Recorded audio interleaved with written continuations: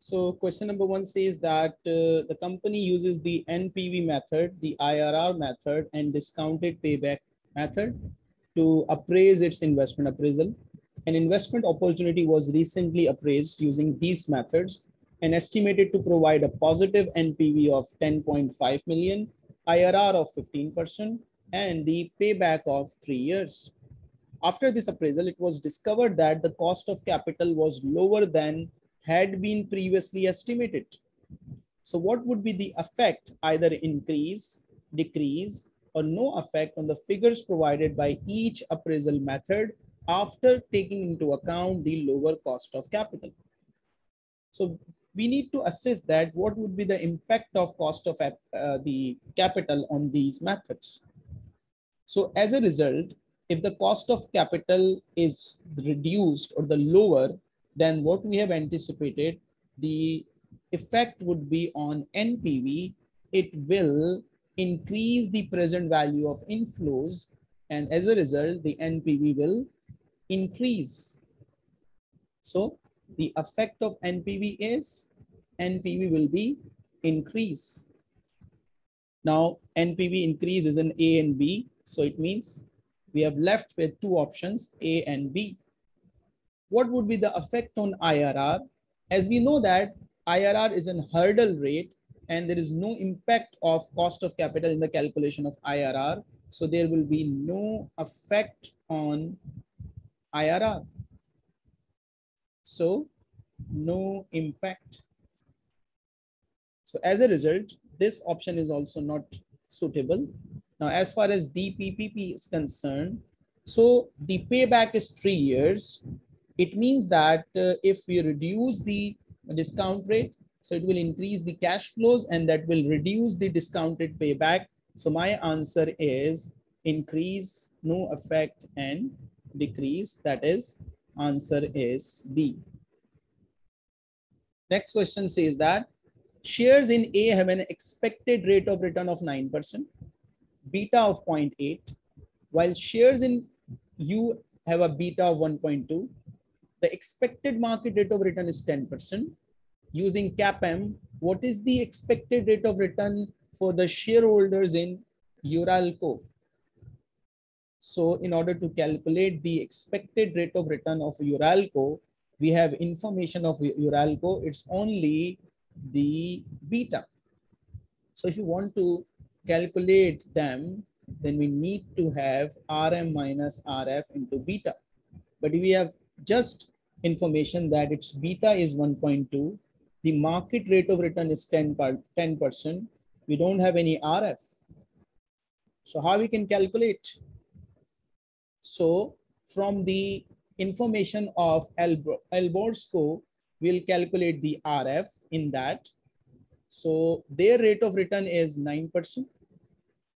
RF plus RM, which is 10%, minus RF, which is need to find out, multiply by 0.8. So if we rearrange this equation, so the RF would be 5%. So put RF in this equation, and then we have K is 5% RF plus 10 minus 5 into 1.2. So it will give us a figure of 11%. So KE, or the expected rate of return for the share in URAL, is 11%. So answer is B. The next question says that L sell a particular product for which it pays 6 per unit. This is the purchase price. Annual sales are 60,000 units demand. The cost of ordering this product is 15 per order. Holding cost 1 unit per annum per product is 3. The company's policy to have an order quantity of 1200. This is the order size. This is Q. What is the total annual cost in this product? So for total annual cost, the total ordering cost is annual order, which is D divided by Q, multiplied by cost per order. So it's 60,000 divided by Q, which is 1200, multiplied by the cost per order. So the ordering cost is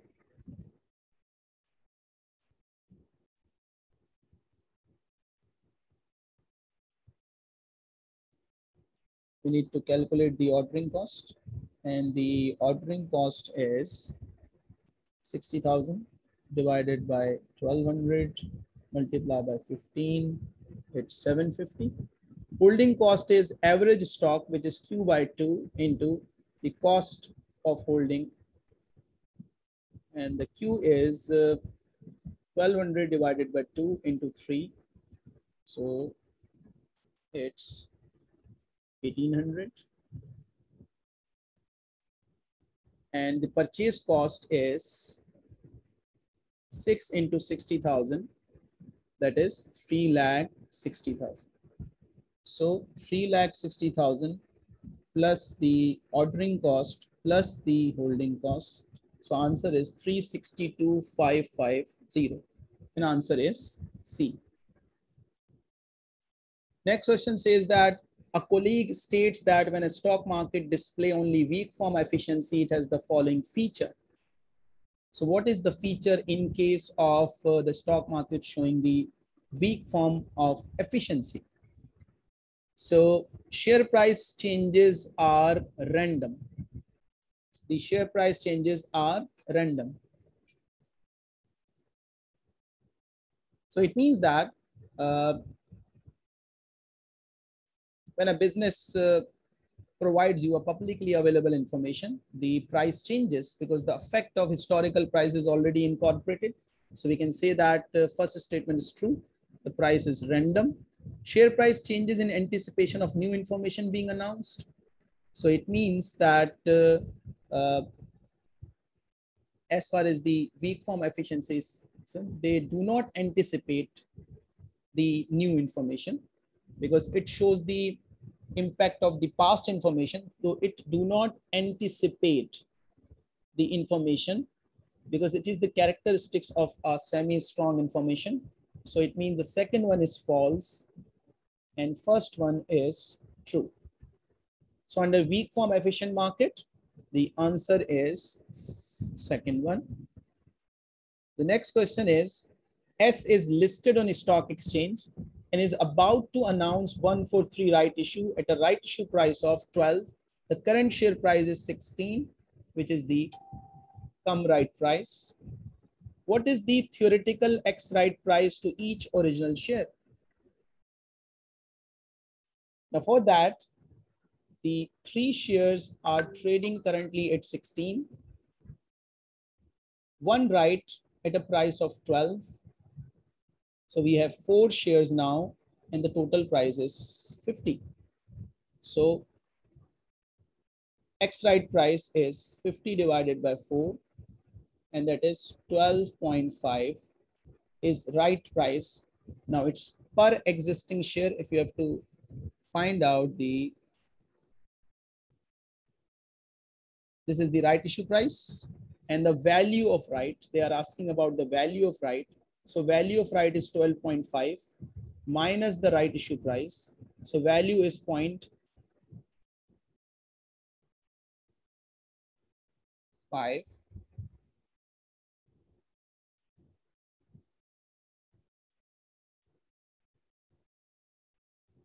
So 1 minute, it's a calculation error. It's not 50, it's 60. So that means it's 15 and we have 15 minus 12. So it's 3 is the value of right and per existing share means divided by 3. So the value of right is 3 and value per existing share is 1. That is answer is B. The next question is, G is considering 4 separate investment opportunity but has limited funds. That shows the capital rationing. This means the company will not be able to invest fully in all opportunities. Each opportunity is divisible where partial investment is possible. investment opportunity is there, initial outlay is there, present value of net inflow is there. How should the investment opportunities be ranked if you want to maximize the wealth of shareholder? So for that, we need to find out the profitability index method. And how we can calculate the profitability index method. So in order to find that profitability index method, you have to use the formula, that is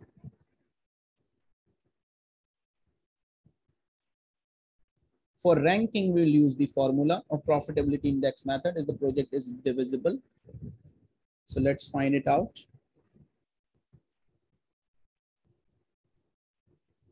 One of the formula that we can use is the PI is equal to NPV over initial investment.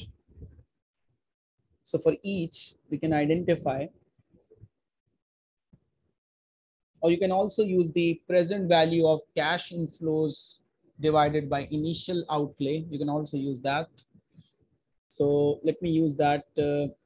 So here NPV of the project is 211 minus the initial outlay. So its NPV is 25. And in the subsequent one, NPV is 84 minus 65. It's 19. So NPV is 20 and NPV is 21. So for the K, we have 25 over 186. For B, it's 19 over 65. And for C, we have 20 over 100. And for D, we have 21 over 50. So as a result, 25 is the NPV. And we have initial cost is 186. So it's 0.134. Next is 19 over 65 is 0.29. Next is 200 over 100, it's 0.2. And fourth one is 0.42. So the best will be like the best one is B first. Sorry, the best one is D. Second best is this one. Third best is this one. And fourth one is this one. So it means the answer that becomes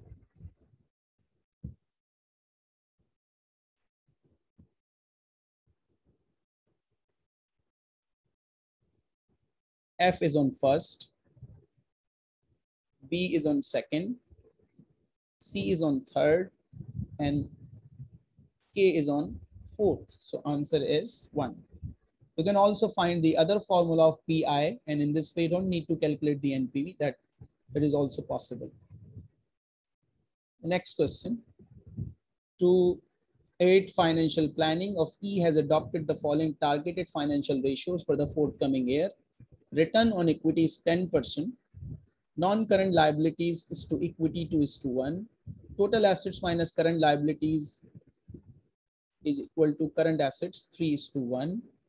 Current ratio 1:1. Asset test ratio 0.8:1. The net profit for the forthcoming year is 500,000.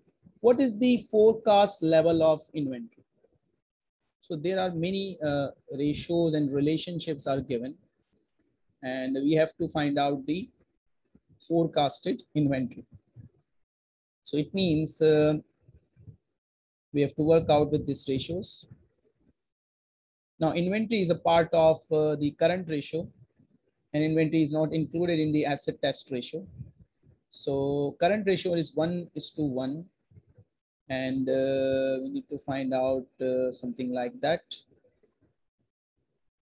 So first of all, let's see what we can do with the return on equity, and that is 10%. So in the formula return on equity, we have profit over equity. So it's 0.1. Profit is 500,000 and there is equity. So as a result, my equity would be 500,000 divided by 0.1. So it means it's 5 million. So I have 5 million of equity. And the next is non-current liabilities to equity is 2:1. So it means the non-current liability is twice, that is 10 million. If it is 2:1.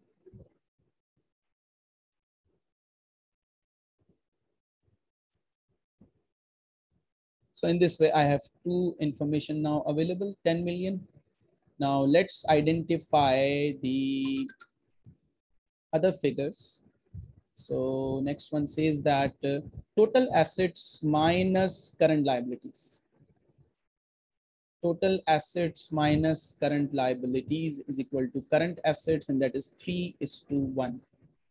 Now total assets minus current liabilities is capital employed.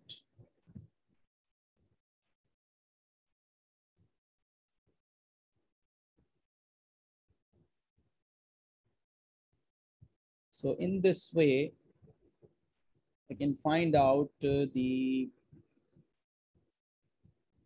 combination of that.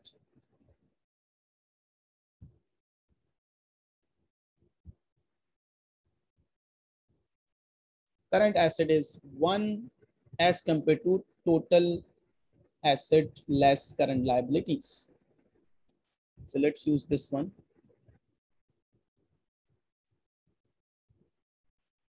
So it means total assets minus current liabilities is capital employed, and capital employed is equity plus non-current liabilities. So it's 10 million plus 5 million, it's 15 million.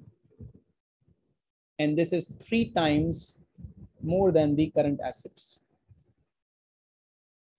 So it means my current asset is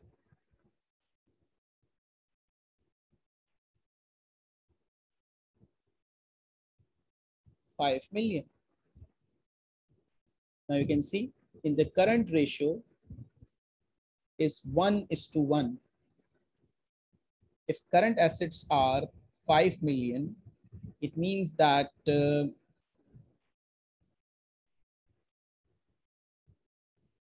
I have to assess now.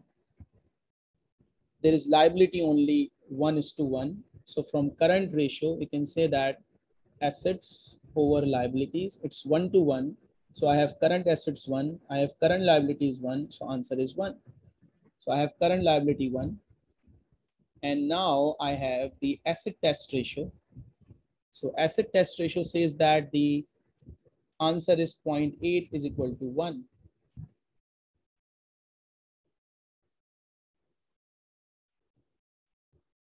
So 5 million into 0.8, it means the asset other than inventory is 4 million.